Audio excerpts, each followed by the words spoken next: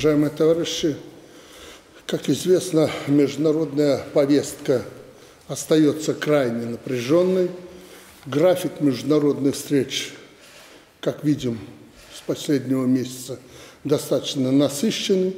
Все это требует предельной концентрации внимания на состоявшихся и будущих мероприятиях. Если говорить сжато и коротко, почему я назначил это совещание, должен откровенно сказать, что мы порой очень правильно принимаем решения, посещая те или иные государства. Рисуем перспективы, планы, но потом оказывается, что мы или не хотим, или, как обычно у нас бывает, лень нам выполнить то, о чем договаривались. И получается полутуристические поездки. Давайте договоримся, что роль президента, как это образно говорят, открыть окно в том или ином направлении, создать почву, основу, фундамент для будущих договоренностей членов правительства и премьер-министра. А уже правительство, прежде всего ведомые Министерством иностранных дел под контролем администрации, должны реализовывать те или иные договоренности, не говоря уже о ваших договоренностях членов правительства, которые вы достигаете в процессе своих поездок. Подводя черту, скажу, что туристических поездок быть не должно. Никакого туризма, должен быть результат. Нам надо сегодня сверить часы и продумать шаги на ближайшую перспективу и по исполнению тех договоренностей, которые были достигнуты, как я сказал, в результате определенных визитов в отдельные страны. Первое. О России. Я уже не знаю, какие нужны фундаменты с моей стороны для того, чтобы выстраивать добротный дом наших отношений.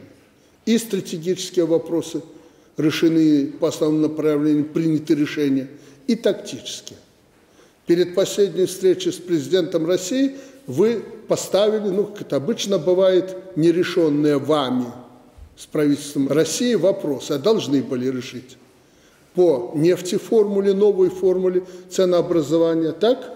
Второй вопрос – утилизационный сбор. И третий вопрос о предоплате на нефть.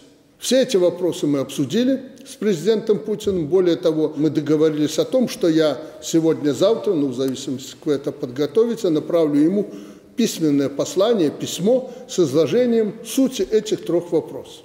Что касается предоплаты, в основном Роснефть нам поставляет нефть, так? Тут он даже возмутился, что этого быть не может. Какая предоплата? Всю жизнь работали без предоплаты, сможем и дальше работать. Но, естественно, вопросы безопасности и другие вопросы – это центральные вопросы на любой встрече и переговорах. Они закрытый характер носили, подключать правительство я не вижу смысла. Все силовые структуры и министры, Министерство иностранных дел по определенным вопросам подключены. Вот суть этих переговоров. Но я еще раз подчеркиваю, взаимопонимание найдено по всем вопросам. Отторжения никакого нет. Надо просто выработать вам какую-то тактику, не туризма, а где-то и напористую тактику переговоров с премьер-министром России Мишустиным. Осенью, накануне 25-летия договора о создании союзного государства, в Минске состоятся все важнейшие мероприятия. И союзный Совмин, наше общее правительство, и Высший Государственный Совет. С президентом мы договорились, что к этому моменту должны быть закрыты все проблемные вопросы и по линии Совета Безопасности, о гарантиях безопасности, письменно, чтобы это было, и по темам правительства. Все вопросы должны быть решены до начала 4-го квартала. При этом, Роман Александрович, кроме текущей повестки, утилизационный сбор, как я сказал, локализация по легковым автомобилям, нефтепереработка, вам не надо забывать о стратегических задачах новых отраслей и компетенций для белорусской экономики. Авиастроение, микроэлектроника, станкостроение.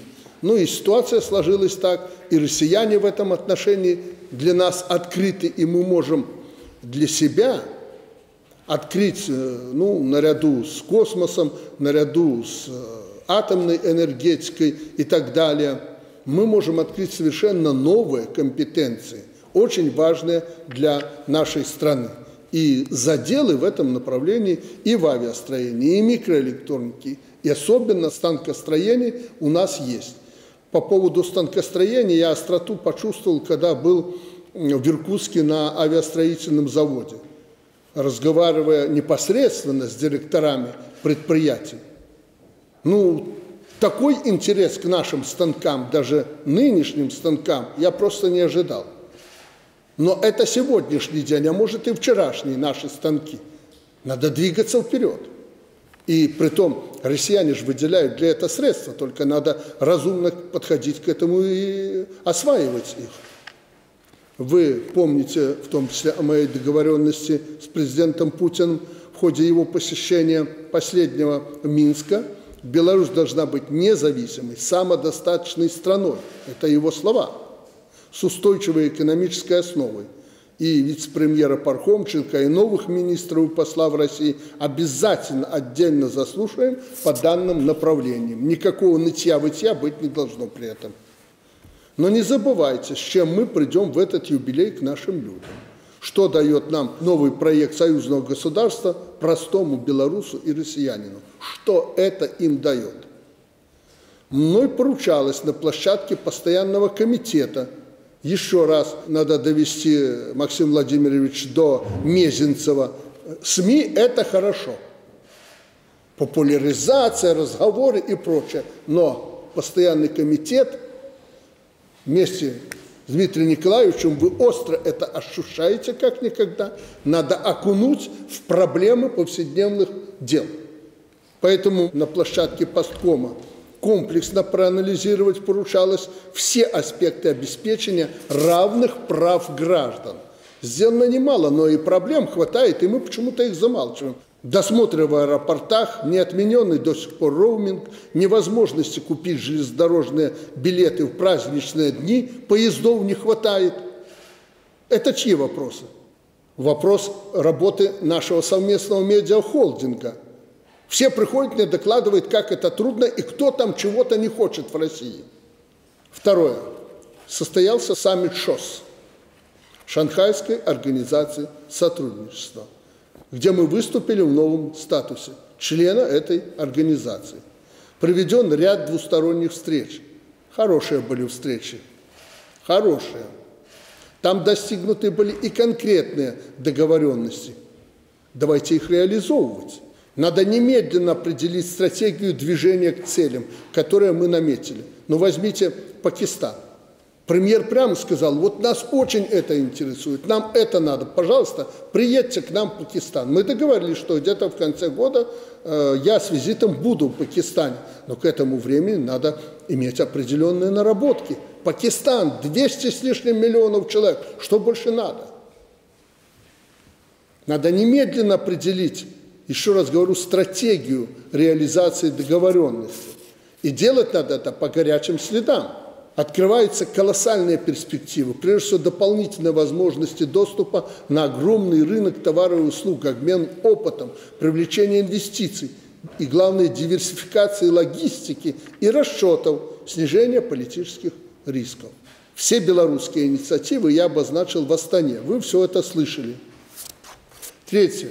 Беларусь приглашена на саммит БРИКС, который скоро пройдет в Казани. Это серьезная структура, объединяющая мощнейшие государства нашей планеты. Охватывает более 40% населения Земли. И мы заинтересованы включиться в интеграционные процессы на данном пространстве. БРИКС еще одна опора, с помощью которой мы сможем сохранять равновесие и экономическую устойчивость. МИДу необходимо сформировать план нашего участия на этой площадке и, в частности, моих встреч без всякого перебора. Вот сегодня только мне Калаур доложил о поездке в Южноафриканскую республику. Я тоже как-то относился к этому, ну ладно, думаю, ЮАР, там у них определенная ориентация, знаете какая. Но не то, что никакого отторжения, есть просьба, чтобы мы работали в Южноафриканской республике. Развитая, не бедная страна, продвинутая страна. И к тому, что мы имеем в экваториальной Гвинее, Нигерии, потом на востоке Кения, на юге Зимбабве, Мозамбик, вот еще Южноафриканская республика, где нас ждут.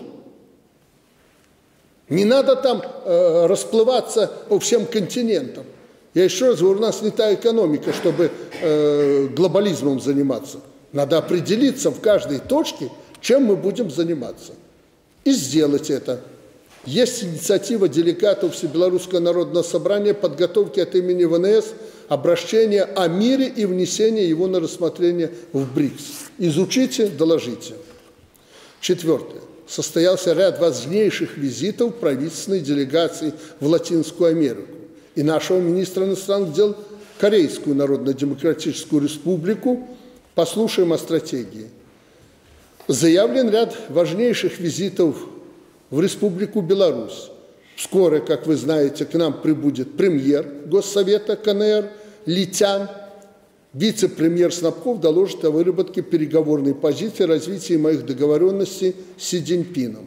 Притом на переговорах в Астане мы не трогали конкретные вопросы, не затрагивали, обозначив их, на что Си Цзиньпин сказал: вы не отталкиваетесь только от переговоров со мной, Си Цзиньпином.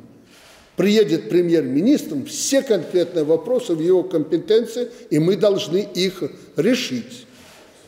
Но пока еще, я вам скажу, превалирует вот в докладах мне лично много разговоров, а конкретные дела некоторые не решаются. С учетом обширной повестки прошу докладчиков сконцентрироваться на основных направлениях и докладывать по существу. Пожалуйста, Роман Александрович. Уважаемый товарищ президент, в исполнении ваших поручений по развитию сотрудничества со странами Дальней Дуги с 13 по 21 июля правительственная делегация посетила Венесуэлу, Кубу и Никарагуа. Вообще эти страны рассматриваются нами как существенный резерв для роста белорусского экспорта. Именно поэтому была в мае месяце правительством утверждена программа действий по развитию сотрудничества с этими странами, в соответствии с которой закреплены и доведены до всех наших экспортеров конкретные товарные позиции с объемами поставок в течение 3 лет, 24, 25, 26 год. Значит, цифры брались не с потолка, брались на основании нашего предыдущего опыта работы там и анализа потребностей рынков. Поэтому, собственно говоря, каждый знает, что ему делать и какую задачу он должен выполнить по каждой номенклатуре техники. Правительство фактически сверстало что по Южной Америке, что по Африке, сверстало комплексный план. То есть мы собрали всех воедино, послушали, кто как себе представляет работу, что сделано, какие планы, вообще какая номенклатура востребована, как они работают на этом рынке. Где-то стало понятно, что у кого-то есть проблемы, то есть они этот рынок для себя, извините, в упор не видят. Потому что далеко, потому что расчеты, потому что нету опыта работы там, и так далее. Конечно, есть определенный момент такого прессинга с нашей стороны. То есть надо максимально задействовать все резервы для того, чтобы сбалансировать конъюнктуру рынков. Правительство сверстало вот эту общую конструкцию, перед всеми поставило планы. Теперь как их реализовать, условно говоря, каким инструментом, ну, это уже само предприятие. То есть это работа там, маркетологов, продажников, работа наших дипломатических учреждений. Значит, если надо, за руку всех водить будут. Поэтому и дальше правительство выполняет такую мониторингово-контрольную функцию. Поручение одно, что все договоренности должны быть выполнены до последнего. Те или иные вопросы всегда есть в повестке. То есть у нас нету с Российской Федерацией такого, что как это полный чистый лист, и на нем даже ничего написать. Поэтому и президенты часто встречаются. У них, конечно, огромный блок вопросов, наверное, геополитических, безопасности, так скажем, мировые проблемы. И где-то помогают нам, правительствам, подсказывают те или иные варианты, которые мы уже должны отрабатывать. В принципе, так все вот последние годы выстраивается наша модель отношений. То есть президенты пообсуждали, значит, дали целеуказания, что называется, основные подходы. Потом мы садимся, там, правительство, министры, и уже плотно кладут на документы какие-то конструкции. Конструкции эти всегда непростые, они завязаны, как я уже сказал, на серьезные там, и финансовые вопросы, взаимная поддержка, финансовое, производственное, логистическое, все надо положить на бумагу, все четко, юридически, все конструкции соблюдаются, заключаются межправительственные соглашения, документы, декреты союзного государства принимаются. Поэтому вот и сейчас президенты в очередной раз тоже обсудили, дали поручения. Мы сейчас будем с российскими коллегами их отрабатывать. Характер визита, его суть, она в принципе основывается на тезисе, который озвучил товарищ Си Цзиньпинь, председатель Китайской Народной Республики, на встрече с президентом в Астане. Он сказал, что едет премьер, который будет решать весь комплекс конкретных вопросов. Поэтому вся конкретика наших взаимоотношений, торгово-экономической и инвестиционной прежде всего, будет на повестке визита. Надо отметить, визит исторический, 17 лет не было председателя Госсовета в стране, поэтому мы уверены, что этот визит даст мощный импульс для китайского бизнеса по широкому приходу инвестиционному в Беларусь.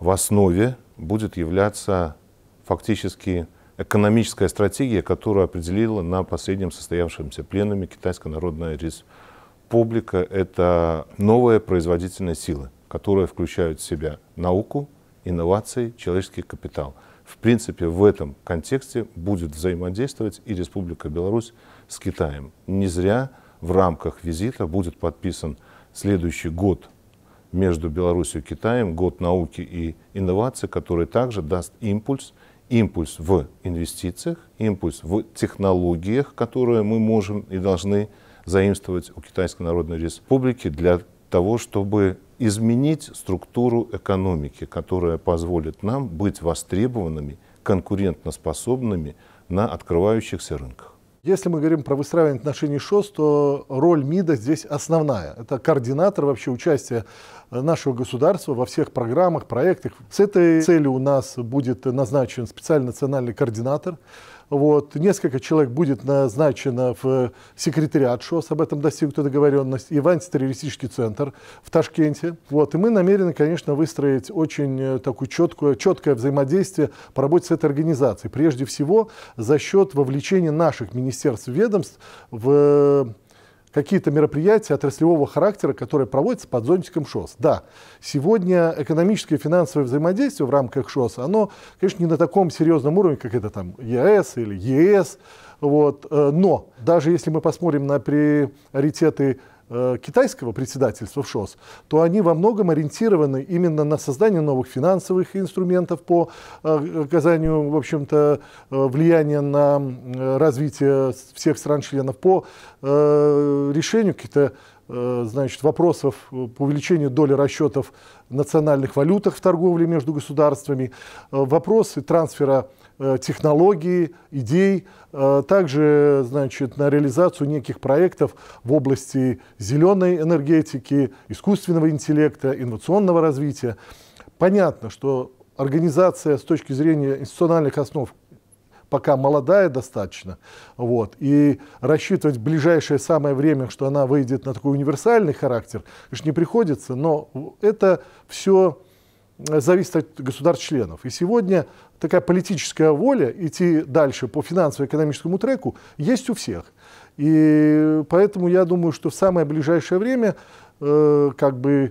и с нашим участием, и с участием основных игроков, таких как Россия, Китай, мы двинем соответствующие направления. Потому что, вы понимаете, финансы, они должны опираться на какие-то возможности, да, и какие-то ресурсные вещи. Ну, эти государства, конечно, они побольше, чем в Беларуси. БРИКС на сегодняшний момент, прежде всего, такая очень хорошая площадка для нас, еще с большим количеством и еще более мощных государств мира реализовывать свои внешнеполитические, внешнеэкономические, внешнеторговые интересы. И, конечно, то, что мы сегодня, как сосед Российской Федерации, в год ее председательства участвовали во всех абсолютно мероприятиях под зонтиком БРИКС, это дало достаточно серьезный импульс к развитию наших отношений со всеми государствами, от Бразилии, Южной Африки, Китая и так далее. Поэтому, конечно, мы стремимся не просто к такому спорадическому участию, но к получению некого статуса в этой организации. Статуса партнера по сотрудничеству, пока вот так договорились, что он будет. Но в силу того, что на сегодняшний момент еще пока до саммита не сформулировали конкретно юридически вот этот термин и как его получить, конечно, наша заявка одной из первых, и мы от своих всех партнеров, странов-членов этой организации уже получили подтверждение, что когда будет первое вот наделение 10 вот таких заявок статусом этого партнера, то мы будем в числе этих 10. Вот. Но пока нас сдерживает только вот оформление вот этого статуса, как такового, не в отношении Беларуси, а в принципе как юридического вот этого термина. Будем надеяться, что к саммиту в октябре он будет выработан, но тем не менее, все равно у нас все есть оснований для участия в этом саммите с представлением и своей позиции, и проведения встреч.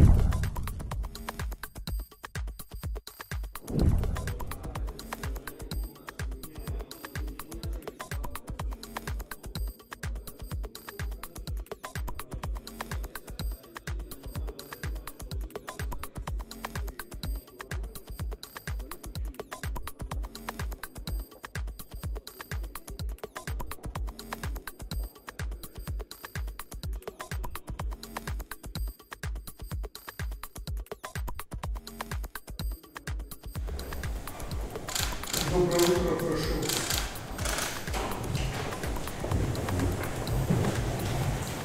Для начала кратко, чтобы было понятно тема нашего сегодняшнего разговора. Много раз я об этом уже говорил, что страна находится на таком этапе развития, когда без науки невозможно сделать никакого движения вперед. Поэтому наука и еще раз наука. Сказать о том, что мы не занимаемся научными исследованиями как фундаментального характера, так и прикладного, не занимаемся наукой в образовательных учреждениях, было бы неправильно.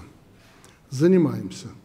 Но почему принято решение о создании комиссии высокого уровня под председательством председателя Комитета государственного контроля по изучению ситуации в научной сфере, научной среде, и прежде всего в Академии наук?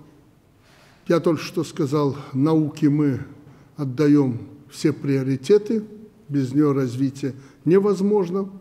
Но в последнее время я вижу, что Академия наук допускала серьезные просчеты. Это тоже бывает.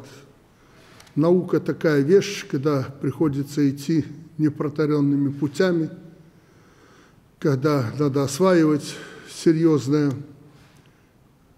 проблемы, брать вершины. Поэтому, естественно, ошибки возможны.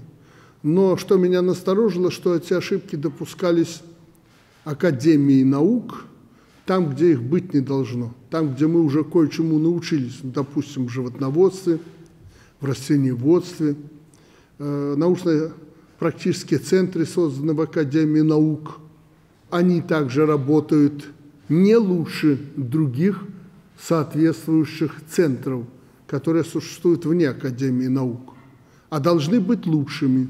Ну и обращение ученых, специалистов, некоторых членов правительства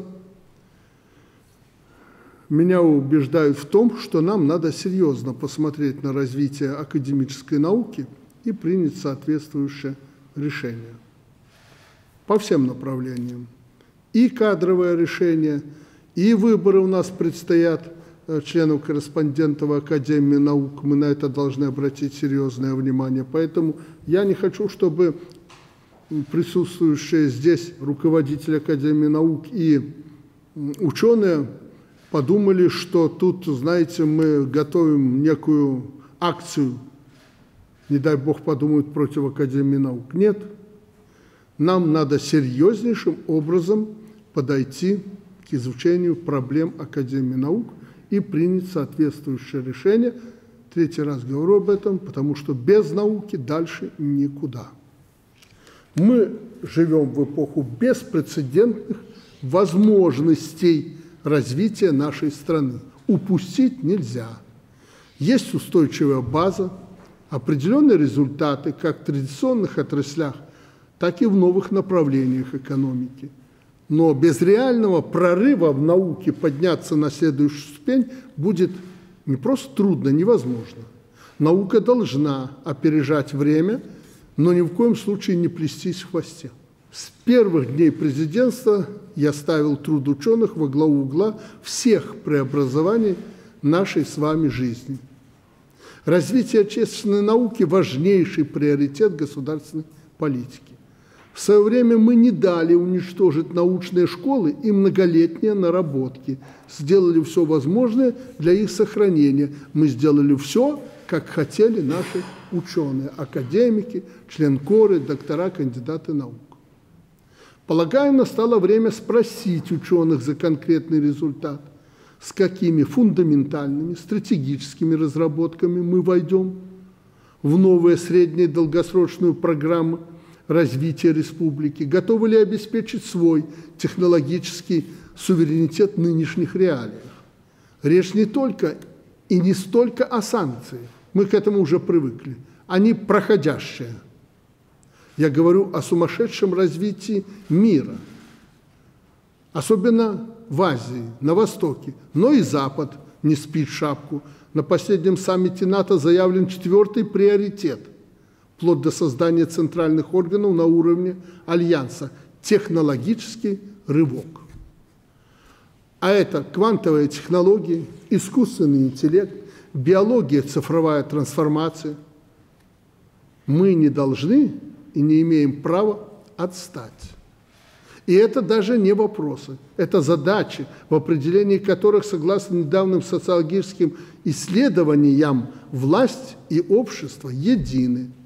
В приоритетах развития страны белорусы на первое место поставили наукоемкие отрасли промышленности, обеспечивающие технологический прорыв и выход на внешние рынки, а также высокотехнологичные отрасли агропромышленного комплекса. Это стратегически правильный подход. Дороги, жилье, образование, культура, спортивные объекты – все это будет развиваться, если обеспечим в стране наукоемкое, конкурентоспособное производство. Отсюда экспорт, достойные зарплаты, налоги и бюджет. Успех на новых рынках зависит от того, с каким продуктом мы туда зайдем и насколько он будет востребован. И вузовский, и отраслевой, и академические сектора науки должны работать на эту цель в тесном взаимодействии. Нам следует проанализировать, насколько оно отлажено. Не слишком ли мы распыляемся с учетом компактности Беларуси? Главное, отечественная наука должна двигать экономику страны, то есть должен быть конкретный результат, ощутимый для государства и для людей, особенно в настоящее время. Я не отрицаю развитие фундаментальной науки, ни в коем случае. Она позволяет заглянуть за горизонт, это важно, и она будет у нас развиваться. Но сегодняшний день делает результаты прикладных исследований. Именно они поднимают страну на новый уровень. Знаю, сейчас идет процесс, как я уже сказал, выборов членов Академии наук. Значимость их научных разработок для государства – краеугольный камень критериев отбора. Также важно наличие собственной школы, привлекающей в науку молодежь. Если нет продолжателей идей, нет преемственности, тогда и ученого нет.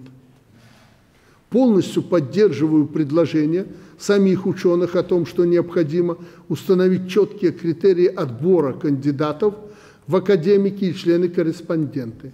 Никаких кумовства и круговой поруки, чем часто грешит наша сфера.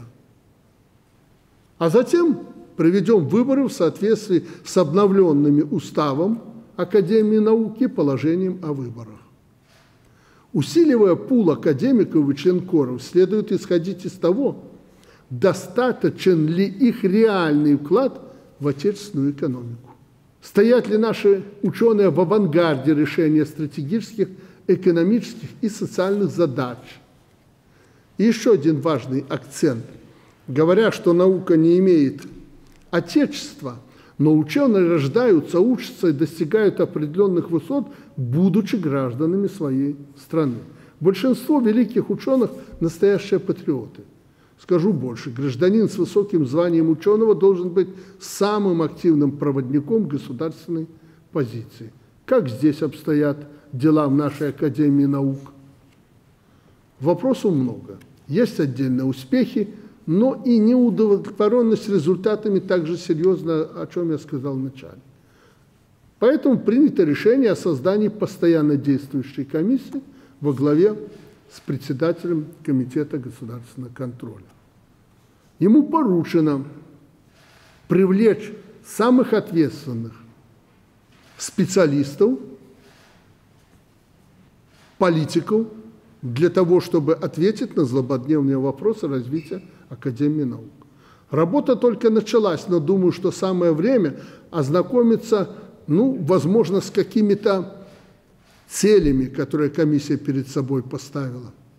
Может быть, выводами, обозначить круг вопросов, которые предстоит детально рассмотреть. Именно в этом ключе должен идти разговор. Это не итоговая наша встреча с членами комиссии и учеными. Итоговая встреча состоится в конце года, когда комиссия закончит свою работу и представит первый доклад об итогах. По итогам этого доклада мы примем соответствующее решение, о которых я только что сказал. Возможно, есть уже предложение для срочного принятия решений, для незамедлительного принятия решений. Я готов все это выслушать. Я хочу, чтобы вы услышали ту задачу, которая стоит перед сегодняшним нашим совещанием. И прошу вас, не пытайтесь делать окончательные выводы.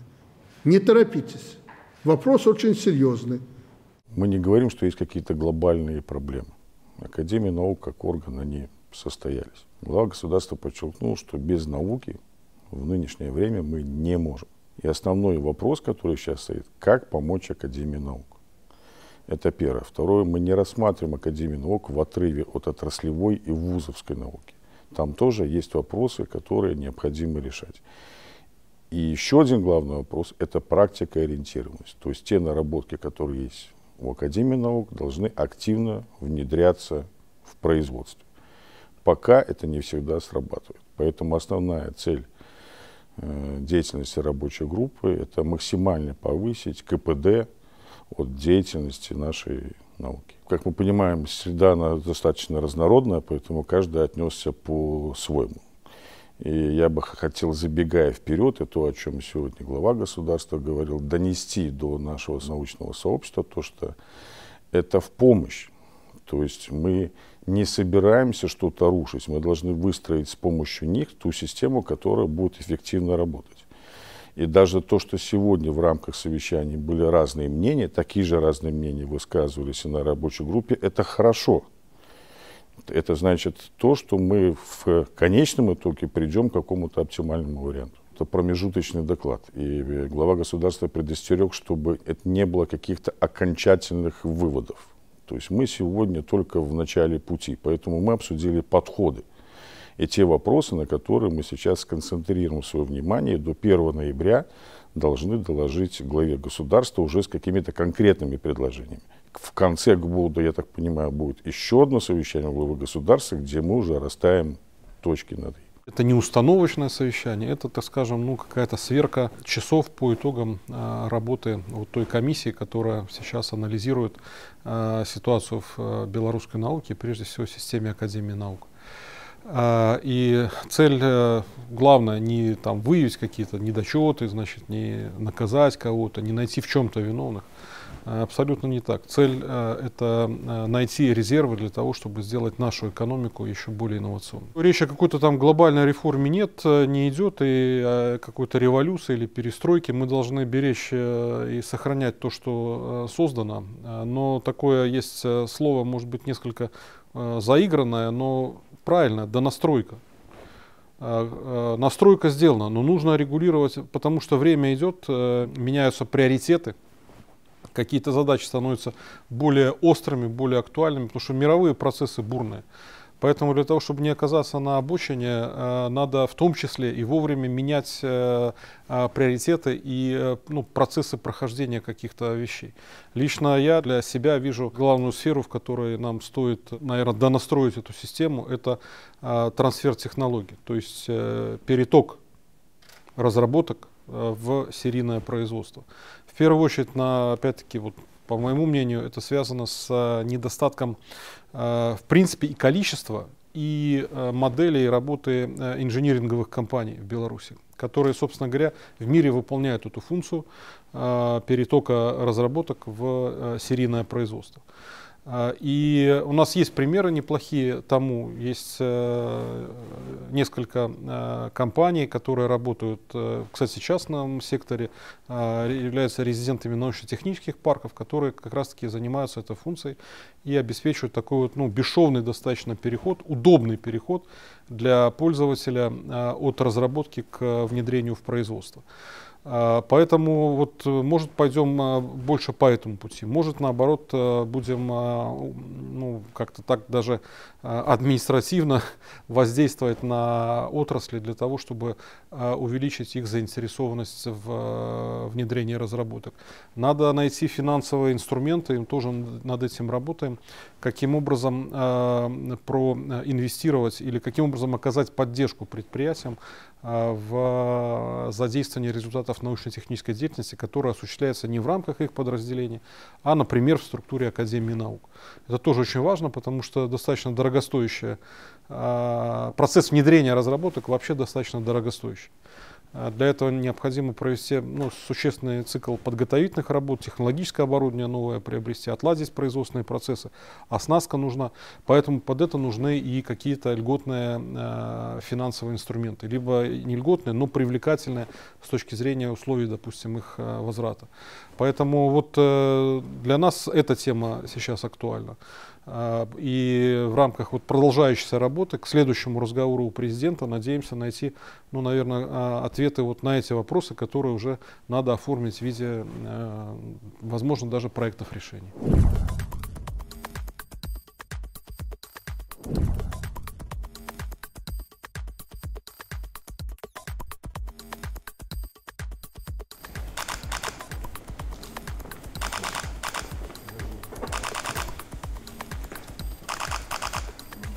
Пренеприятнейший вопрос в судьбе и жизни президента, получивший очень серьезное звучание. Кригер Рика, гражданин Германии, оказывается, только в 1993 году родился, судом приговорен в Беларуси к исключительной мере наказания. По нашей Конституции и законам последнее слово всегда за президентом. Обращается, не обращается. Я уже как-то говорил, что самое тяжелое в судьбе президента – это подобные дела, связанные с исключительной мерой наказания. Но решение нужно принимать. Я хочу просто с вами в этом плане, не то что, может и посоветоваться, но услышать ваше мнение. Вы, люди, непосредственно причастны к рассмотрению этого дела. И следователь наш, и адвокат, который, я так понимаю, защищал Рика Кригера в суде, и человек, который первым мне доложил о том, что у нас совершено соответствующее диверсионное действие, которое, к счастью, не привело к гибели людей. И не только там, насколько я знаю, суд вменил ему в вину не только это. Поэтому я вас попрошу, вы меня проинформируйте, прежде чем я буду принимать решение по данному вопросу. Данное уголовное дело находилось в производстве Следственного управления КГБ Республики Беларусь. В ходе совещания у президента были детально доложены все обстоятельства данного уголовного дела. Президент внимательно заслушал всех лиц, приглашенных на данное мероприятие. С учетом обстоятельств уголовного дела могу сказать следующее, что вина Кригера Рика в совершении инкриминируемых ему преступлений полностью доказана. В ходе совещания президенту были доложены все обстоятельства данного уголовного дела. С учетом тяжести совершенного преступления Минским областным судом Кригер Рика был приговорен к высшей мере наказания — смертной казни. Сомнений в его виновности не возникало. С учетом того, что Рика подал ходатайство о помиловании на имя президента, то данное решение сейчас за президентом в соответствии с действующим законодательством. Я оцениваю данный разговор как откровенный. Полагаю, что президент услышал мнение всех сторон, которые присутствовали в процессе разговора. И мы со своей стороны рассчитываем на акт гуманизма, который примет глава государства. Все в руках президента Республики Беларусь. А остальное все это инсинуации, извините. То есть мы читаем в прессе много данных и сведений, но у меня лично никаких подтверждающих данных как о помиловании, так и об отклонении этого ходатайства нет. Поэтому Александр Григорьевич сказал, что будет размышлять и примет решение. Ну, во-первых, для меня это было полной неожиданностью, что я тоже оказалась на этом совещании, потому что я журналист, я просто делала свою работу.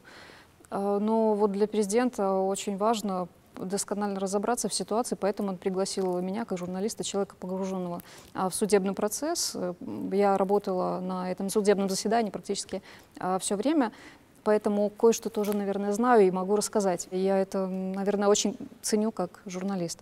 Для меня очень показательно, что вот сегодня президент пригласил на это совещание людей, которые были абсолютно погружены в процесс по уголовному делу гражданина Германии Рика Кригера, который, как вы знаете, коллеги, был осужден больше месяца назад и приговорен к высшей мере наказания, к смертной казни по понятной причине для всех, мне кажется, потому что уже много об этом рассказано. Что меня тоже, наверное, приятно удивило, был также адвокат, вот тот человек, который защищал этого преступника в суде.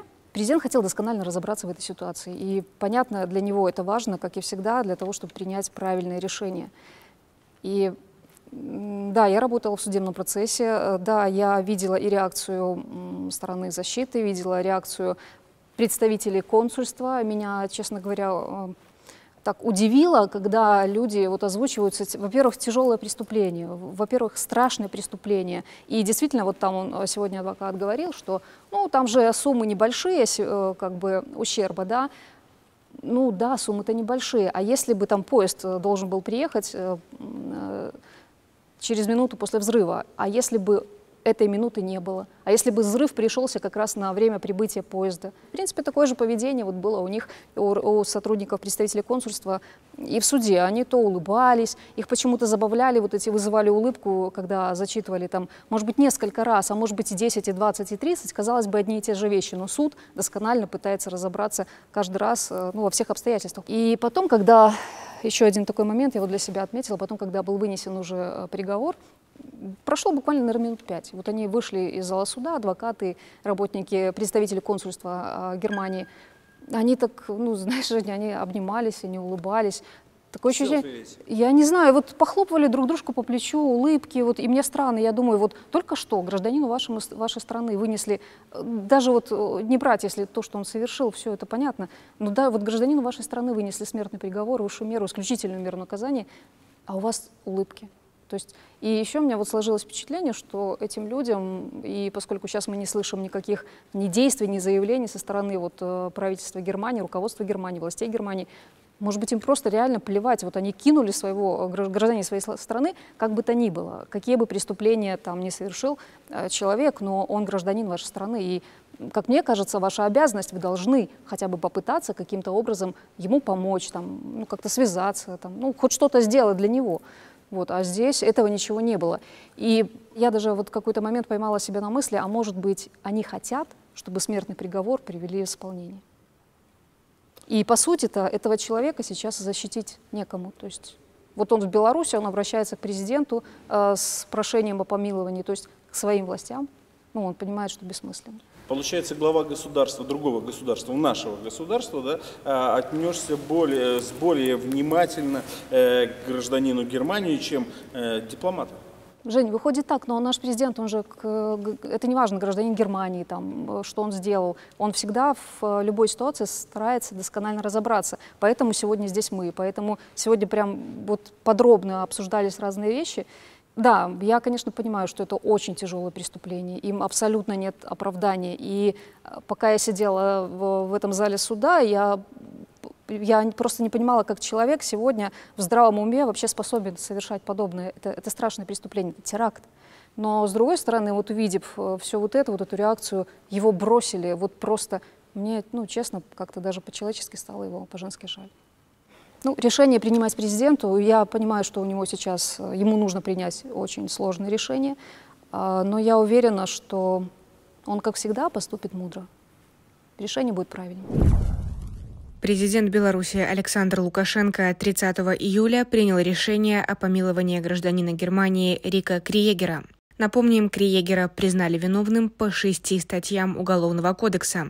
Он был приговорен судом к исключительной мере наказания. Криегер обратился к президенту Беларуси с прошением о помиловании. Главой государства, с учетом всех обстоятельств, принято решение о помиловании.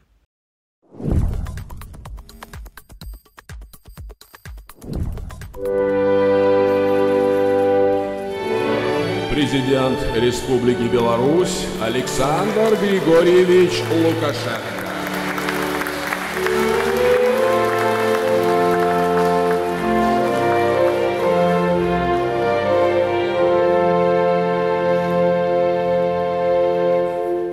Дорогие друзья, сегодняшняя церемония вручения государственных наград, а их уже на моей памяти состоялось или произошло, наверное, сотни, может, тысячи. Но сегодняшняя особая, в чем-то уникальная. Здесь собрались представители одного большого, надеюсь, сплоченного коллектива – Управления делами президента, которое мы создали 30 лет назад, буквально через месяц после первых в истории суверенной Беларуси президентских выборов. Все, наверное, думают, что управление делами президента – это те, кто бегают за президентом, ну, в лучшем случае накормят и оденут президента. Да нет, это тысячи человек, вы это прекрасно знаете, которые не только кормят, лечат, но и производят продукты питания. Это огромное министерство. Сейчас на благо нашего государства в системе управления делами трудится более 20 тысяч человек. Работники жилищно-коммунальной сферы, строительства, культуры, здравоохранения, работники санаториев, торговли, общественного питания, дипсервиса, гостиниц. Отдельно стоит отметить труд 6 тысяч аграриев. По многим направлениям сельскохозяйственного производства вы являетесь лидерами в республике, но не везде, к сожалению. Тысячи благотворительных инициатив, социально значимых проектов, заслуга сотрудников департамента по гуманитарной деятельности. Но, пожалуй, самое важное – то, что управление делами сохраняет наше национальное достояние. Именно вы отвечаете за всемирно известные природные бренды Беларуси. Беловежская пуща, другие национальные парки, Березинский биосферный заповедник, бескрайние леса с удивительным растительным животным миром, голубые озера – не просто бесценный дар от Бога и предков.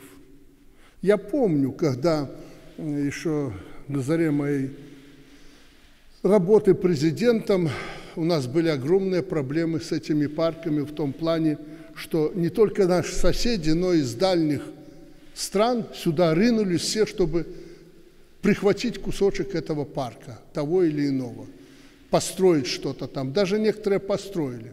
Но мы в течение года убрали все из этих парков и заповедников, имея в виду, что там должны быть наши люди, наши соседи, кто угодно, но отдыхать. Делить заповедники и парки было запрещено. Это то, что мы должны были передать нашим потомкам в первозданном виде. А еще сохранить и передать им наш уникальный культурный код, куда наряду с родной белорусской мовы входят народные ремесла, других таких на земле у нас нет и не будет. Мы сохранили десятки старинных народных традиций, тысячи талантливейших мастеров. Поэтому мы и наши дети, как многочисленные туристы, знаем, как выглядят знаменитые слуцкие пояса, вытянанки, вышиванки, тканые рушники, гончарные жбаны. Мы не утратили искусство плетения из лозы и соломки, росписи по стеклу, дереву и ткани. Все это тогда было отдано на заклание, все это исчезло бы, если бы мы это не подобрали в свое время. Ну, это мне приходилось принимать решение, куда бы я ни приехал, люди меня просили, помогите, сохраните, ну а куда? В управление делами. Дорогие друзья, я абсолютно убежден, что сегодняшняя церемония станет для всех новым стимулом в работе, и работать вы будете еще лучше. Потому что нет на свете дела благороднее, чем труд на благо своей страны, Беларусь. Время выбрало нас, от этого никуда не деться, и выбрало для того, чтобы сделать еще сильнее нас и краше. Ну а сейчас я готов выполнить свою конституционную обязанность и вручить вам высокие государственные награды.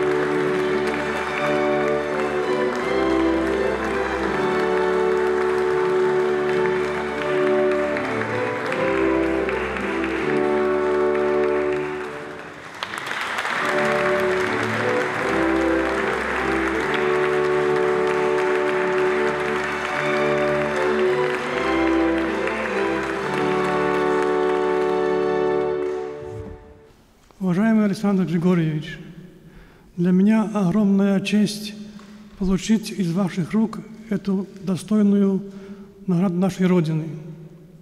Это очень почетно и ответственно.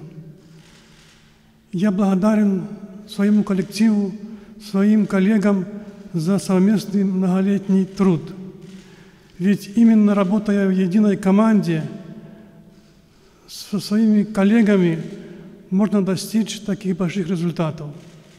И, конечно, очень важно любить свое дело, которому ты служишь. Для меня это охрана нашей уникальной природы. Я пришел на работу со скамьи студента и более 40 лет на одном месте работаю. Уважаемый Александр Григорьевич, в следующем году Березинский биосферный заповедник отмечает 100 лет со дня образования. Позвольте мне от имени всего нашего коллектива пригласить вас на празднование столетия. Мы все будем очень и очень рады видеть вас в нашем уникальном уголке нашей белорусской природы.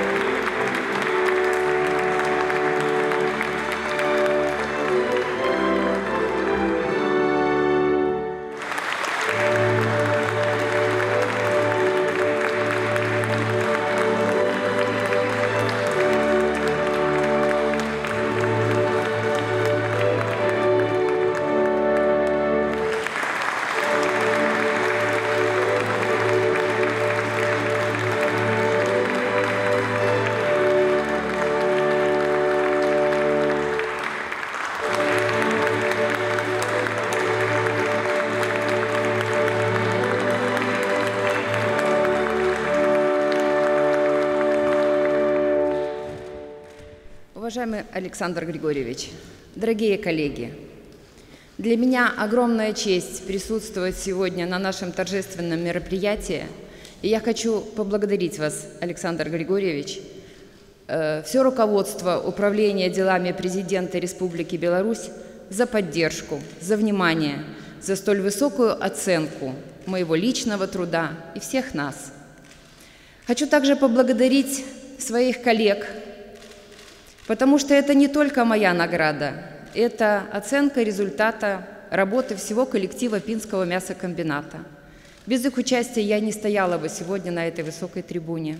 Работать в команде Управления делами Президента Республики Беларусь – это большая честь, но в то же время это огромная ответственность для каждого здесь присутствующего. И я хочу убедить вас, я хочу сказать, что и впредь мы будем делать все от нас зависящее для выполнения тех задач, которые вы перед нами ставите, а то, чего мы уже достигли, поддерживать и приумножать на благо нашего Отечества. Спасибо.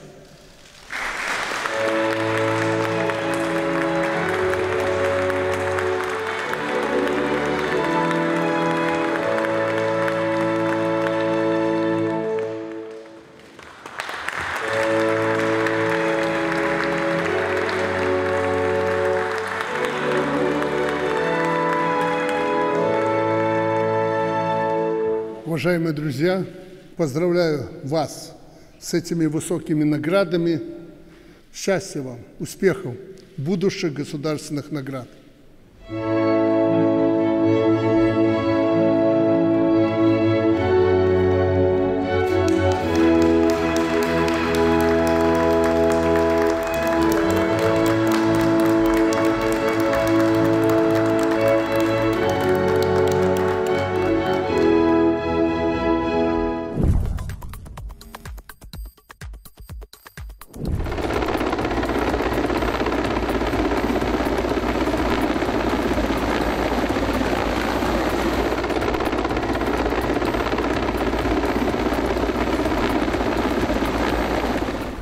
Ну что, вы по лесу успеете до срока обозначенного? Ну, есть распоряжение срок, но это тяжелый срок, но я даже не сомневаюсь. Ну, вы сами установили его. Так точно.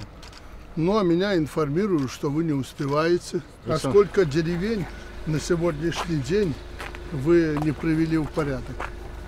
Для генераторов сняли все деревни, все по постоянной схеме работают.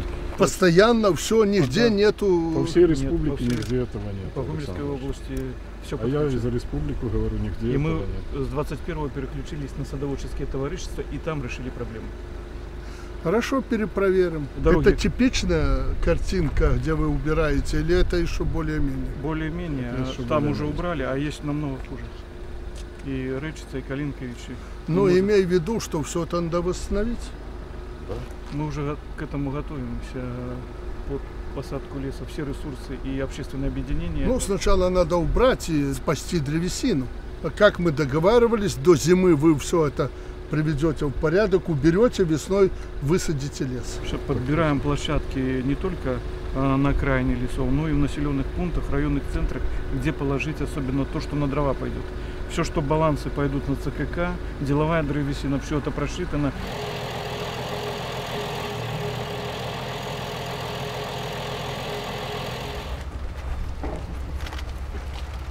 Закопалось? Мы потихоньку восстанавливаем все объекты, сгруппировались, поэтому основная задача все до 15 сентября восстановить.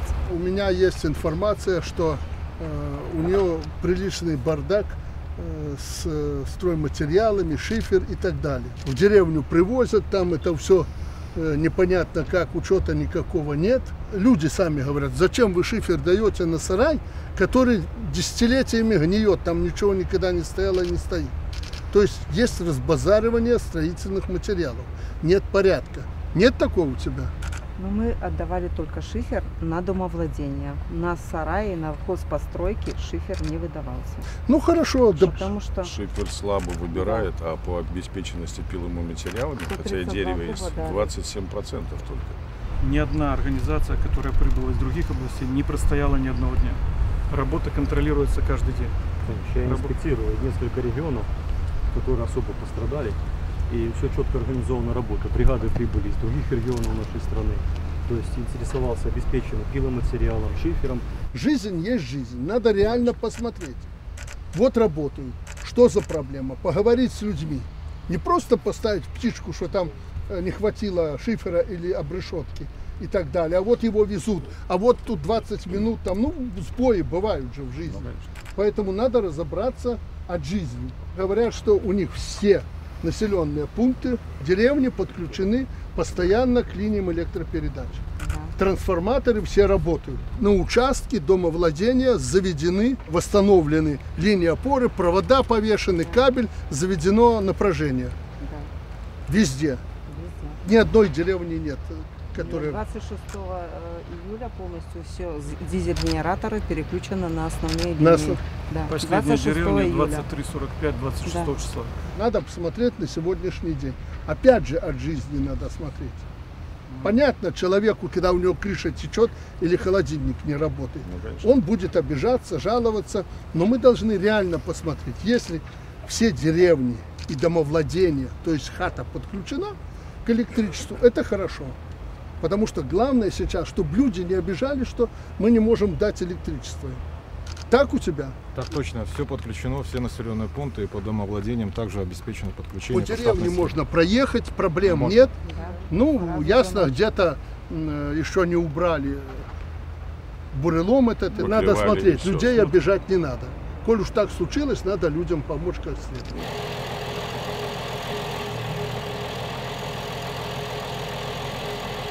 Лельчицы, Мозырь, Калинка, Вечеречица, Светлогорск и Жлобин, Будокошелев сильно пострадали. Менее пострадали Рогачев, Чечерск и Ельск, а уже в незначительной степени вот эти районы. Если в первой части работы было сконцентрированы мы на расчистку дорог и подключение линий электропередач и дизельных станций для деревень и источников жизнедеятельности, то сейчас сконцентрировано на восстановлении объектов. Всего пострадало по области 8731 объект. С социальной сферы 2 объекта, которые под контролем. Они сильно пострадали. В Чечерске и Будокошелеве. Там работаем по полной. Больница и школа? Да, больница в Будокошелеве. Это центральная больница. Хорошо, дальше. Что касается потребности финансовых ресурсов для обеспечения. 27 миллионов. Восстановительная часть. Жилищно-коммунальное хозяйство 7,2 миллиона. Это многоквартирные в основном дома. Крыши. Хорошо, все это пересчитаем, Василий Николаевич, когда закончатся работы, все пересчитаем, спросим за то, что бесхозяйственность была или неправильно считали, а все, что ему надо помочь, мы ему должны отдать. Но после переучета. И в этом году деньги должны быть возвращены все на место. То, что нужно. Хорошо, выводы мы сделаем отдельно. Главное, чтобы вы сделали выводы. Все работы на восстановление объектов ведутся, и в тех документах, которые мы прописали, они выполняются в срок. Нет, в срок вы умрите, но сделайте. И имейте в виду, мы перепроверим, вранья быть не должно. Упаси вас, Господь, будет какое-то вранье. Это спрос будет жестче, чем за то, что вы не убрали где-то.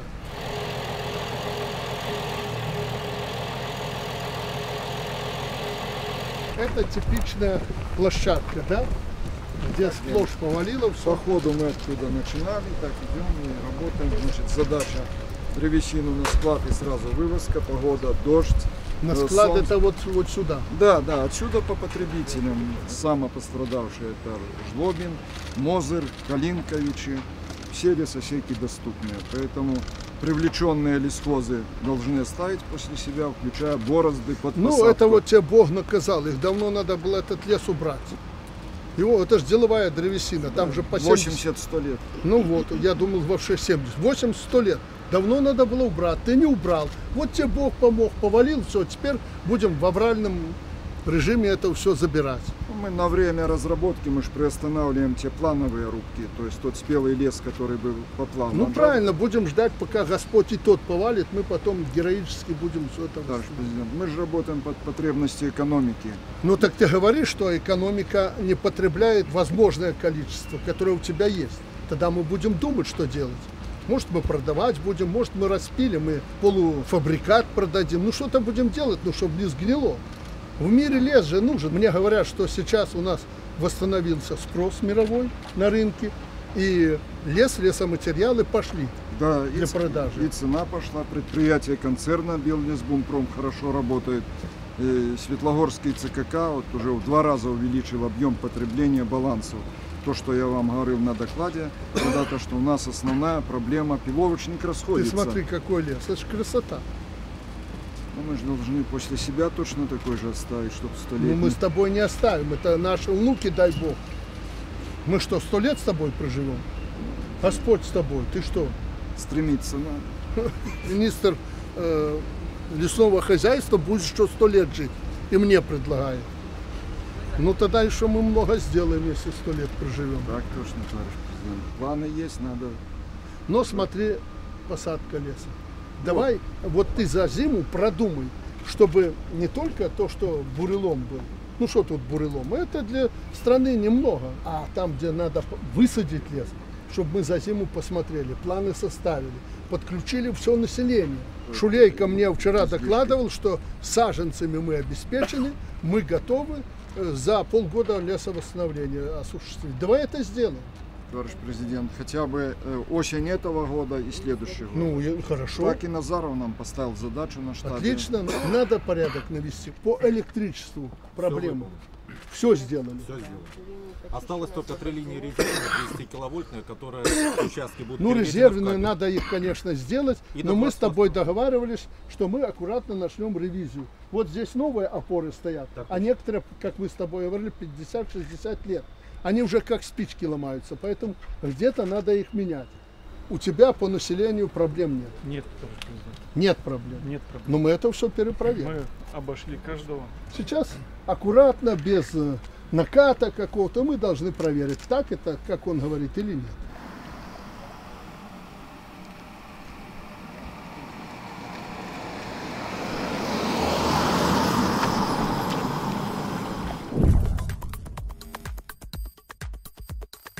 Добрый день. Как будто все сегодня в прутке убрали, рапс уже перепахали, готовы сеять, поэтому собрались, да? Или мужики на работе, а женщины здесь? Не праздник, Илья! Да, вы в хороший день приехали. Да. Ну, на Илью мы обычно работали. Нет? Вот молодцы. Иван Иванович, ты никогда не выведешь области из этого состояния, если мы на такие праздники, как Илья, работать не будем. Мы работаем. Убираем, сеем сегодня. Что вам не сделали после этого урагана? Обманываете. Ну, это же для вас. Я хочу проверить своих начальников, успевают ли они сделать то, о чем договаривались. Успевают. Крыши, кому сорвало, сделали. Я имею в виду крыши домов. Сделали, да? Шифер, обрешетка. Ну, кто-то, говорят, хочет жестью покрыть сам. Ну, пожалуйста, я говорю, хоть сусальным золотом. Пускай, за свой счет. Если надо помочь золотом сусальным, мы вам поможем. Только за ваши деньги. А так надо восстановить, вот как было, все это надо восстановить. Стропильная система, обрешетка, шифер, все это сделали, да? Да. Нет проблем. Хорошо. Электричество подали? Да. Каждому дому подвели? Да. Это тоже хорошо. Завалов нигде нет? Нет. Нет, тут, конечно, нет. Конечно, вы же знаете, что у нас же привычка, если президент приедет, то они готовы вылезать все. Нет. То есть сделали. Да.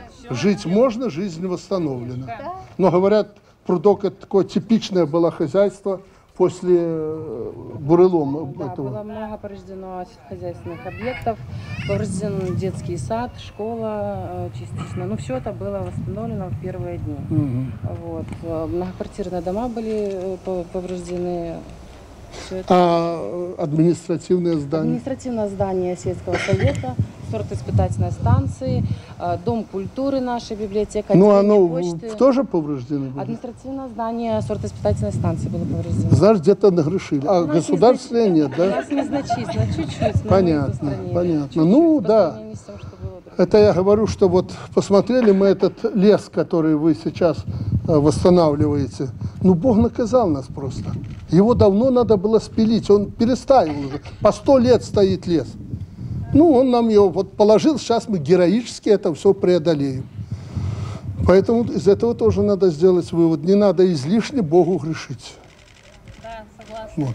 Нам надо Гомельскую область в порядок приводить. Целого министра вам направили. Но у него всегда проблемы. В прошлый год он мне все жаловался, высохло все. В этом году, говорит, залило. Ну, вы знаете, мы живем в такой зоне, где то засушит, то зальет. Ученые тут великие деятели. Лето будет сухое, высохнет все. Я вас предупредил, что будет периодами. Вот как оно есть. Будут идти дожди, и будет сухо. Ну, это в радость же. Это хорошо, особенно для Гомельской области. Вы же не Гродненская область и не Украина, где черноземы. А у нас же песочка здесь хватает. Поэтому, ну, откровенно говоря, гомельчане оказались не готовы к этой ситуации. Не готовы. Поэтому делайте выводы. Прошлый год или этот год, думайте, что возделывать будем, но Гомельскую область надо приводить в порядок. Очень плохо работают аграрии наши, ну, может, не прудок, а какие-то другие хозяйства. Не допахиваем поля, половину распахали, половину бросили. Не улезьте было весной. Ну, весной не улезьте, ну, так влазь летом, но распахивай, как это всегда было. Поэтому, ну, мы тут с Иваном Ивановичем подумаем за зиму, как, ну, и людям надо дисциплину подтягивать. Потому что надеяться на то, что к нам кто-то придет, сделает, ну что надеяться? С Украины вон они через вас бегут сейчас десятками, но мы их отправляем туда, куда они бегут, чтобы, ну, бегут от войны.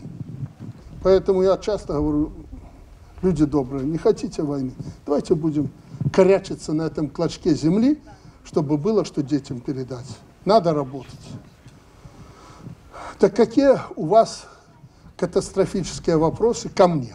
Нет, у нас вопросов, Александр Григорьевич, у нас только Говори, ты же начальник. Нет никаких вопросов. Ну что меня благодарить, это моя работа. За чуткое и грамотное, за ваш труд в первую очередь, за ваше грамотное руководство, за то, что мы можем трудиться под мирным небом на благо нашей Спасибо. страны Тебя в администрацию и президента пора забирать. Готовый идеолог. Спасибо вам огромное за ваше время, что вы нам уделили, и за внимание. Спасибо. Я хочу огромное. просто посмотреть, как вы Пожалуйста. ликвидируете вокруг, не только у вас. Понятно, вы неделю ждали, что я приеду тут, и лес уложил, министр ждали, так уложил лес. Любо работаем. поглядеть, молодцы. Но надо, чтобы везде так было. С удовольствием мы всегда готовы везде все убирать и трудиться и работать. Ну, дай Бог. Будем Спасибо надеяться. вам огромное. Здоровья вам. Вам, мне с гомельчанами и югом Бреста проще. Я им всегда говорю, не хотите воевать вот через лес, давайте будем работать. Если будем работать и не будет у нас друг другу вопросов, поверьте, войны не будет. Спасибо. Вы видите, что мы стараемся всяческими путями, чтобы зараза эта сюда не пришла. Натопырились они где-то там, мы в лоб им выстрелили свою армию. Посмотрели, нет. Я сказал, гомельчан надо защитить. Им уже хватит, они настрадались. Они отвели войска, мы отвели. Спасибо. Мы не воюем, мы воевать не хотим. Надо там обменять кого-то, что-то, вон, ребят повытаскивали, вы видели. Нас попросили, мы подключились к этому, помогли, чем могли. Людей освободили, которым на Западе там пожизненное заключение. Правда, на этом кто-то авторитет свой, типа президента США, набивает, хоть он к этому не имел никакого отношения. Никакого. Спецслужбы вели эти переговоры, даже дипломатов не подключали. Но договорились, что тихо будем делать. Начали орать на весь мир.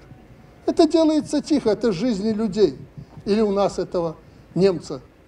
А если бы он рванул вот там, вот, не дай бог, где-то, и погибли бы люди. Это хорошо, что так обошлось. Поэтому мы так, как одна наша журналист, Люда Гладкая, по-моему, сказала, мы мудро будем поступать, так, как выгодно для людей. Претензии начальник. Когда-то года 2 назад у нас, а может и больше, такие крепкие люди предложили ликвидировать сельские советы, зачем надо райисполком исправиться.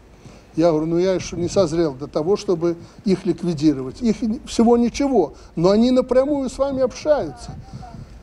Плохо они, хорошо работают, это зависит от вас и от председателя райисполкома. Если она плохо где-то работает, вы ее шевелите, шевелите. Нет, вы же умеете сейчас черкнуть в интернете, чтобы служба моя прочитала, и мне сказали, вот обижается там. Как недавно, говорят, арестовали наши 4 латышей. И все тут звали, а вот он безвизовый режим установил, чтобы наших людей арестовывать. Конечно, меня это беспокоит. Поручил разобраться. Оказывается, наркотики привезли к нам. Так вы думаете, куда вы едете? У нас наркота это неприемлемо. И то не посадили их, как обычно, отпустили, они в гостинице поселились, экспертизу мы заказали, чтобы им показать, что это за наркотик. Марихуана. Да. Ну куда вы везете? Мы с ними по-человечески, я даже удивился, что наша милиция с ними возится так. Привели там в райотдел, они отказываться начали, а потом говорят, на этой машине ездили те, кто курил наркотики эти. Так что вы на этой машине к нам приехали, и что вы обижаетесь? Мы никого не обидим, особенно гостей. Белорусы такие люди. Но наркотики нам не возите. Приезжайте сами к нам, тут мы вам 100 грамм нальем, но без наркотиков. А что вы так задумались? Ну, вы так опечалены чем-то. Нет? А, я так подумал. Такое выражение у вас, как будто у вас проблемы какие-то. Вы говорите, если есть.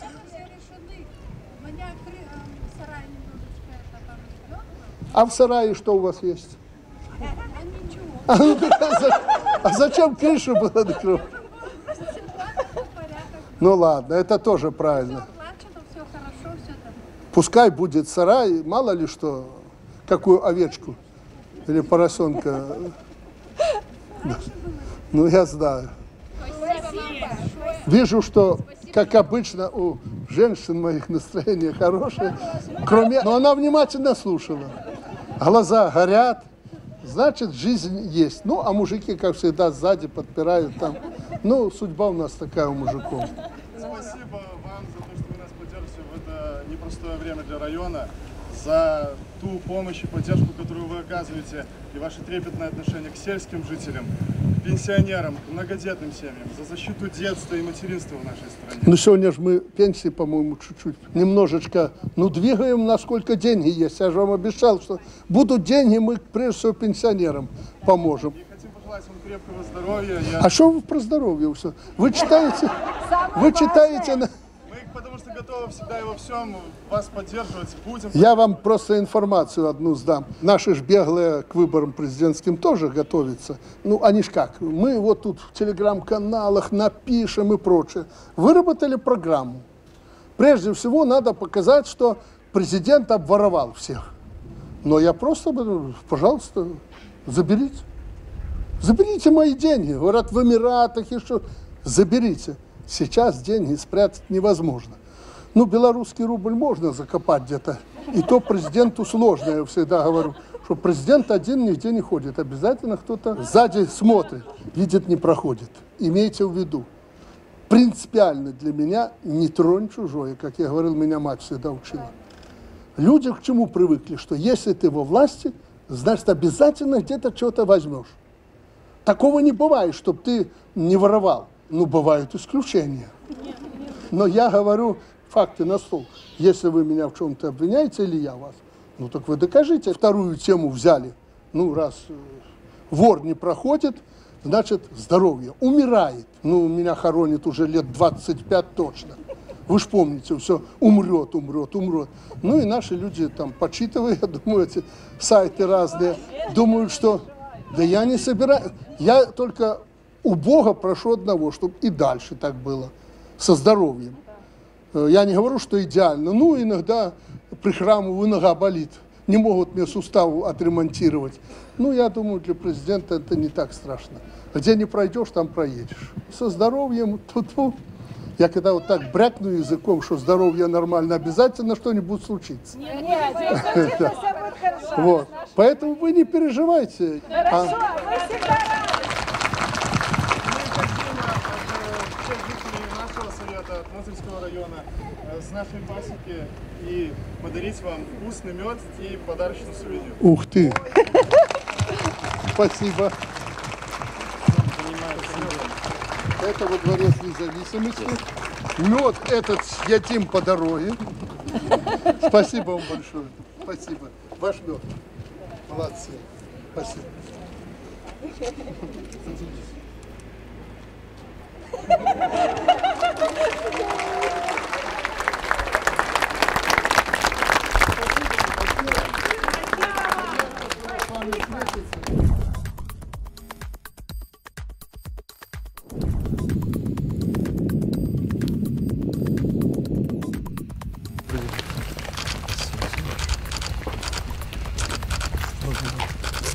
А что это вы обработали эти поля, вылезали? Это что у вас? Начали посевную. 3000 гектаров уже посеяли по области, приступили к севу рапса. Задача посеять до 25-го. Так 3000 вы чего посеяли? Рапса. Рапса и сурепица. Вы считаете, что уже пора рапс на юге сеять? Мы по вашему поручению, когда с Богомазом были у вас, поработали с ними, приезжал сын Богомаза, который занимается рапсом. И вот те земли, которые особенно песками постилаются, начинают с конца июля, то есть фактически с 1-2 числа. Мы тоже в этом году приступили. Ну ладно, посмотрим, но я бы тебе советовал не сеять все сразу до 5 числа, а то и 5. Нет, до 25-го. Надо посмотреть, что посеяли до 5, потом до 10-12. Да. А потом до 25-го вы планируете и так далее. Надо посмотреть, как на юге, в какие времена сеять. Потому что можно и сейчас посеять, но я боюсь из-за культуры земледелия и технологий в Гомельской области, да и во многих же других хозяйствах, других областей, мы не справимся с ростом. Поэтому вот посмотрите, но я в ваши технологии не влажу, потому что они складываются годами, веками, люди привыкают, но рапс для нас культура новая. Все бросились на рапс. Рапс очень рентабельная культура, прибыльная, но надо понимать, что рапс очень затратная культура. По ситуации, на сегодня 80% уборки, осталось 65 тысяч гектаров, за 6 погожих дней область уберет урожай. Мы ожидаем в этом году колосовых 728 тысяч плюс 157. Костоцветные убрали, получили... Хорошо, при урожайности колосовых? 21 центнер. 21 центнер это что посеял, то убрал. Это не урожайность. Не совсем, но... Ну да, не совсем, но почти. Ну, этот год, он такой... Идеальный год, Иван Иванович, что ты говоришь? Это идеальный год, столько влаги было. Для нашей страны влага это... Правильно тоже, надо учиться. Я вот проехал по этой дороге, посмотрел, думаю, если бы вы так везде в области работали, ну так тоже были бы на вершине. Вылезано, посеяно, выровняли, ровненько, все. Даже, по-моему, излишне вы тут уже отутюжили. Идем по той задаче, что вы ставили, уплотняться промышленными предприятиями. Это хозяйство НПЗ. В следующем году еще добавляется одно хозяйство. И будет почти 15 Хорошо. тысяч. Хотели продемонстрировать подходы по... Ну, пожалуйста. Что под спашку уносили? Калий. Непосредственно после уборки. Только калий под спашку под унесли, спашку, да? Калий, под заделку уносили. Сколько пахал глубиной? 15 сантиметров. Глубже на песках мы не достаточно? Вполне. И под это внес калий? Да, под пахоту. Органику ты не вносил, потому что ее у тебя нет? Органики у нас достаточно. В год мы вносим 170-200 тысяч тонн органики.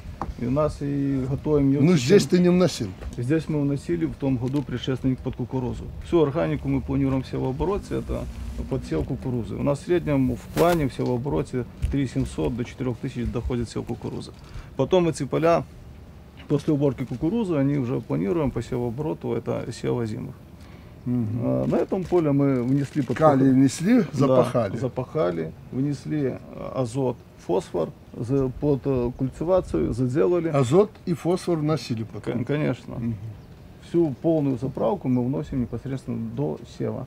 Подготовили почву после пахоты культиватором, укатали, уплотнили после культивации для того, чтобы закрыть влагу и произвести Культивация в 11 лет, и дальше пошли каток. Каток перед севом для того, чтобы уплотнить почву для равномерной раскладки семян.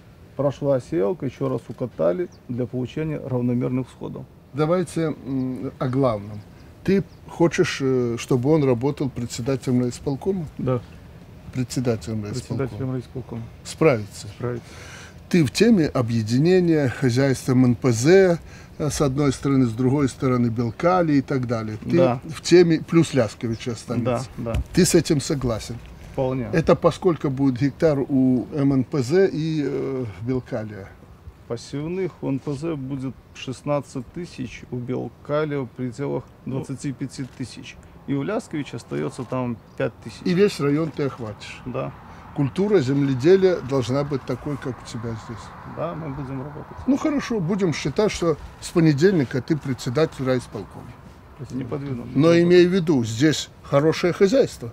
Не дай бог загубите. Не, Поэтому ты посмотри, кто будет здесь работать. Задача понятна. Подумайте. Ты не против? Нет, конечно. Или против? Достойная кандидатура. Достойная. Ну, слава богу. Хорошо, решение принято. Ты представь завтра же, как положено. А то заместитель будет знать один, скажет, что сам пришел. Не сам же, он же не самозванец. Ну, правда, сегодня уже... Подпишется документы тогда. Ты представляй его с понедельника председателем райисполкома. Понял. Сегодня люди об этом узнают из средств массовой информации. Какой ты бюрократ стал.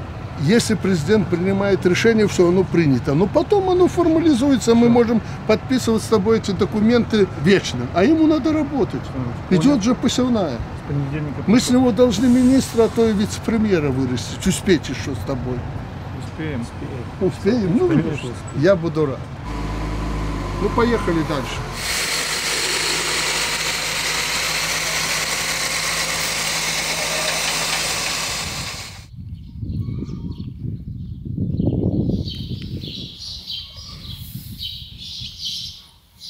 Это вот ваше поручение о модернизации молочно-товарных комплексов. Вот у нас на 23 год было 555 комплексов. На 30 год их останется 340.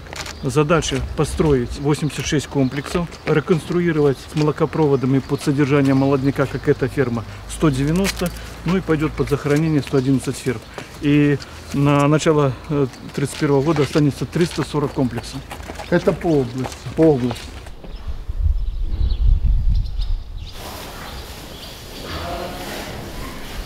Хотим рассказать про этот комплекс, как она прошла модернизация с молокопровода под выращивание молодняка. И это задача для всех. Сейчас была ферма? Да, была ферма строения Советского Союза с привозным содержанием и молокопроводом в бачки. Сейчас это комплекс, где организовано доение. Нет, здесь у нас только выращивание телок. А, для воспроизводства? Воспроизводства. Для себя или продаете? Нет, для себя.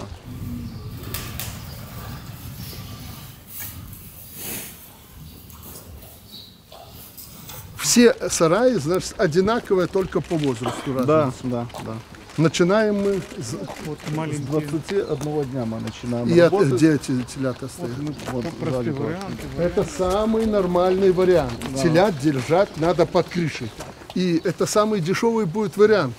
Особенно на Полесье мужики-трудяги, они не разучились, навесик поставили. Конечно. И разбили это на клетки. Ну, только санитарные надо смотреть, чтобы дезинфекцию после... Почистить, побелить. Совершенно верно. Вот самое нормальное. Накормить. В доступе вода и комбикорм. Поэтому это очень хорошо.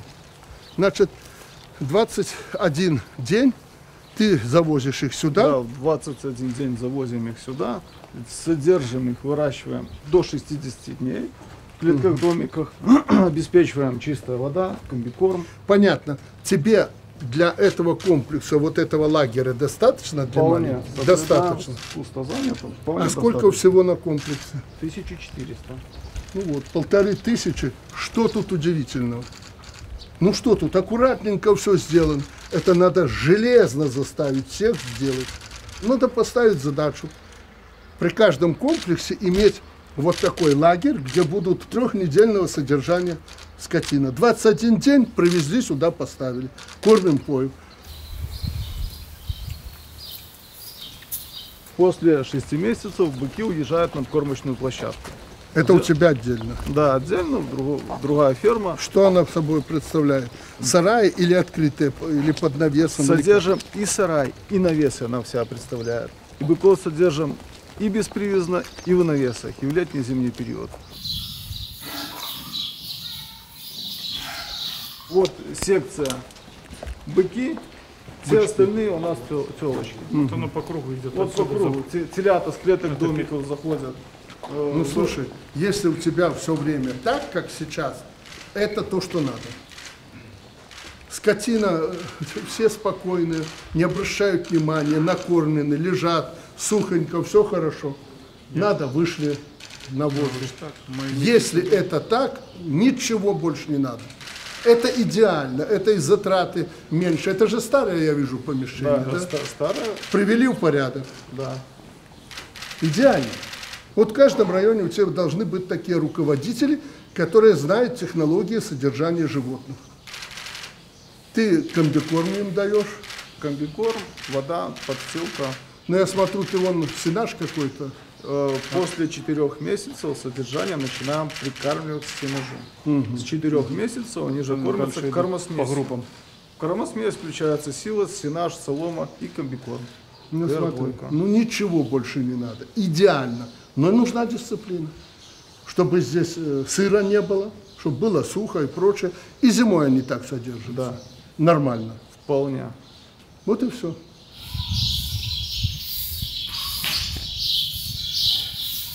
На этой стороне присушка. Отбираются месяцы, что стоит 340-330 килограмм. А с той стороны уже по 370-380 идут под осеменение. Здесь уже осемененная. Осемененная, да. И отсюда вы уже раздаете? Да, по нашим молочным комплексам обновляем наше основное стадо. Вот такой должен быть молочно-товарный комплекс. Все огорожено, никто сюда не может зайти. Ну, тут, видишь, по-богатому сделано. Или было так. Плиты это дорого. Ну, сейчас можно и проще. Но это идеально. Вот это идеально для воспроизводства. И даже если бы тут было доение вот здесь организовано, а там сухостой, теля, так у нас раздой, ну, как обычно по технологии, тоже было бы неплохо. Но это разумно. Завтра ты председатель райисполкома, ты видишь недостатки здесь, плотность скота главная. Ты будешь прижимать его, чтобы он увеличивал, или уже... Ну, это основа всего района. То есть увеличивать надо? Конечно. Органика. 20 балл земли. Надо вносить приличное количество органики, чтобы такая кукуруза была. Да, нужен скот. Скот только наращивать поголовье. В районе только КРС, свиней нет, птицы нет. У нас тоже есть свинокомплекс, 10 тысяч, у нас 10. Да. Ну и он у тебя рентабельный, этот свинокомплекс? Да.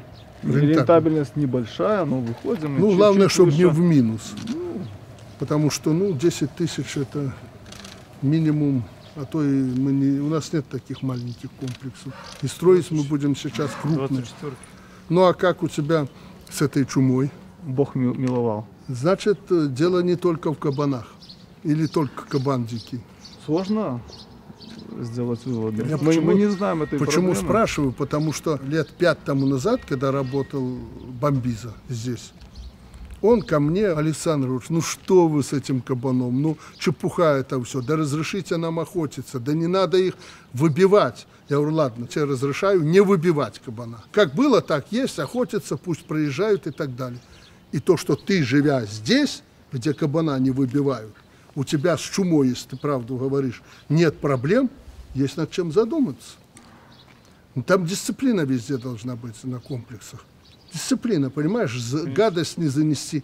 Все-таки это, скорее всего, люди виноваты в том, что мы заносим туда вирус этот. Тут птички, крысы, мухи и прочее. Ну, может быть, но, видишь, крысы ему не занесли, и мухи тоже. Интенсивность леса высокая, более 53% леса, а такие как лельчицы 74%. Люди двигаются по лесу, ягоды, грибы.